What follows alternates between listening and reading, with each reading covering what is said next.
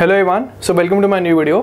इस वीडियो में मैं जेई मेंस 2020 के लिए मैथमेटिक्स के लिए सबसे इंपॉर्टेंट टिप्स डिस्कस करने वाला हूँ for the remaining 3 to 4 months. मैं ऑलरेडी एक वीडियो बना चुका हूँ जो बहुत हेल्पफुल होती है ड्रॉपर्स के लिए, 11th एंड 12th स्टूडेंट्स के लिए, लेकिन वो 1 साल 2 साल वाली वीडियो है, ठीक है। But this video is for the remaining 3 to 4 months which will be very helpful.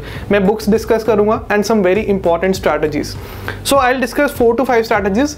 The strategy number 1 is तुम्हें फुल एनसीईआरटी करने की जरूरत नहीं है। बहुत सारे टीचर्स बोलते हैं कि मेंस के लिए एनसीईआरटी बहुत इंपॉर्टेंट है, बट वो एनसीईआरटी सिर्फ केमिस्ट्री के लिए इंपॉर्टेंट है and for some chapter of physics like optics. लेकिन अगर मैं मैथ्स के ऊपर देखूं तो प्लीज मेक श्योर तुम डेफिनेटली 2 चैप्टर्स तो एनसीईआरटी से कर लो, और वो 2 चैप्टर्स है 3D geometry and probability.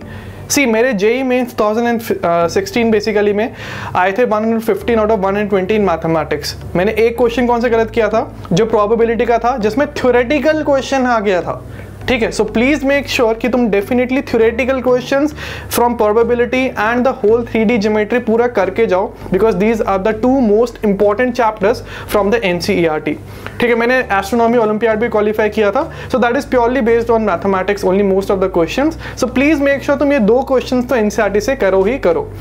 Now the next part is that जो probability and 3D ज्योमेट्री के बाद हमारे पास 2 और important chapters आते हैं from mains point of view, and वो है statistics and mathematical reasoning.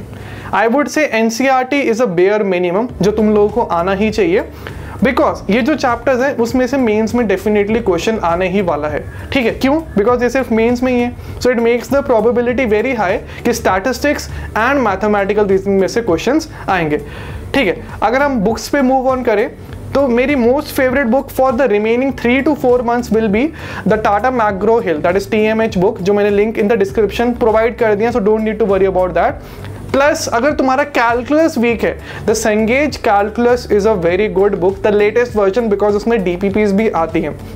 So at least calculus में तुम्हें indefinite integration, basically the integral calculus Cengage calculus से कर ही लेना है, because that is my most favourite calculus part of any book. So 2 books, one is the TMH whole JEE Mains preparation book, link is in the description, and similarly for the calculus part भी मैंने link दे दिया description में। अब हम move on करें कि सारे के सारे chapters पढ़ के जाने हैं, ये मेरे टीचर की सबसे इंपॉर्टेंट टिप है। अब मैं ये क्यों बोल रहा हूँ कि सारे के सारे चैप्टर्स पढ़ के जाने हैं, बिकॉज मेंस में क्या होता है, आसान क्वेश्चन भी आ सकता है, like directly formula based question आ गया, ठीक है। सो अगर तुमने वो चैप्टर बिल्कुल भी नहीं पढ़ा है, so that will be like a total loss of the simplest marks which you could have got in that year's exam. So सारे के सारे chapters like एक overview तो होना ही चाहिए। अगर मैं बोल रहा कि तुम्हारा PNC वीक है, so अगर PNC वीक है तो उसको एटलीस्ट NCERT से तो करके जाओ, ठीक है। मतलब सारे के सारे चैप्टर्स के तुम्हें बेसिक्स तो एटलीस्ट आने ही चाहिए। नेक्स्ट पॉइंट इज दैट तुम्हें 2 यूनिट्स पे सबसे ज्यादा फोकस करना है, and those 2 units are algebra and calculus. तुम किसी भी ईयर के प्रीवियस ईयर क्वेश्चन पेपर्स खोल के देख सकते हो, अलजेब्रा एंड कैलकुलस में से हाईएस्ट नंबर ऑफ क्वेश्चंस आए हैं एंड वो आते ही रहेंगे, ठीक है। सो मेक श्योर तुम एटलीस्ट इन दोनों यूनिट्स को अच्छी तरह कर लो, and if coordinate geometry is very strong then that will be very helpful in solution of triangles also। इसके ऊपर मैं later on वीडियो बनाऊंगा, लेकिन कुछ लोगों का SOT वीक होता है, so उसके लिए कोऑर्डिनेट ज्योमेट्री भी बहुत अच्छा काम करती है। The next and the most important 2 points are that revision is the most important thing।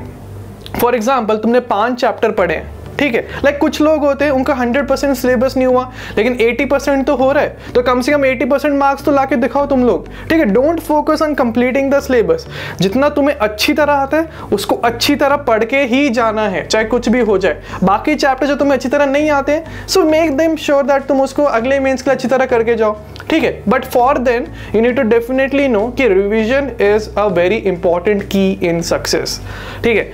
The last point is previous year questions.